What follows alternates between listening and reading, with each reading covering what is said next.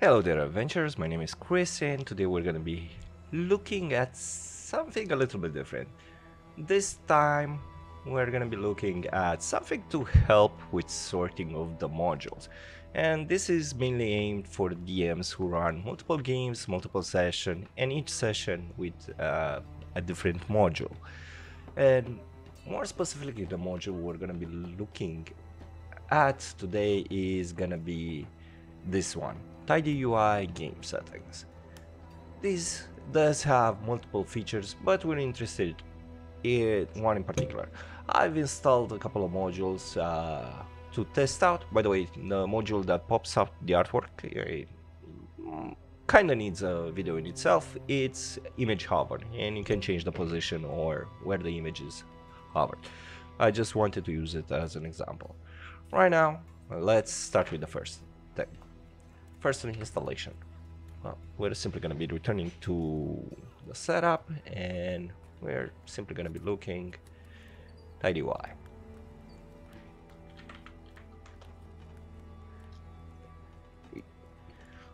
The full name of the module is Tidy UI Game Settings and is created by SDENEC,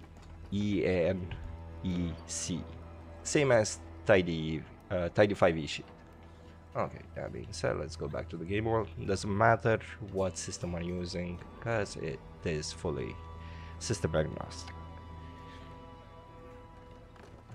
This video is going to be on the shorter side, so I won't keep you long. Okay, I'm going to go ahead and simply activate the module.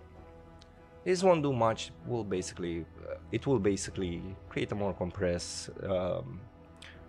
game settings page, and let's simply save.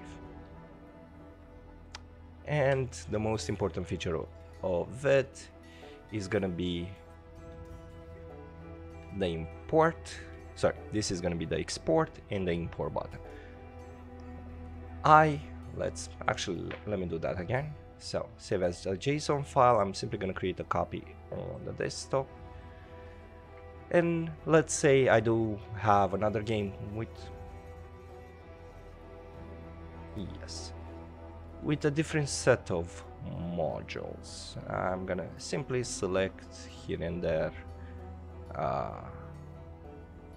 other module. I'm gonna save and yes. Okay, I'm gonna go back and let's manage modules. I'm gonna export again. Module list. This is gonna be the second version. This will come very familiar with people who are accustomed to mod managers for games like Skyrim, Remote, so far and so forth. Okay, now we have this module and we swap. Actually, okay, save, close. Let me actually change the game altogether. I was in Foundry, I was in Pathfinder. Now let's swap to 5e. And let's say for 5e, I do have one of those list of modules that were available. So I'm simply gonna manage modules, tidy UI, save, yes. And we're simply gonna import. So import JSON file, list 1 or list 2. Let's go for list 1. As you can see, you're gonna have them here enumerated and simply hit activate module and save. That's gonna be that. If we go back to the manage module, you will see all of them activated, so you don't have to do guesswork every time you have.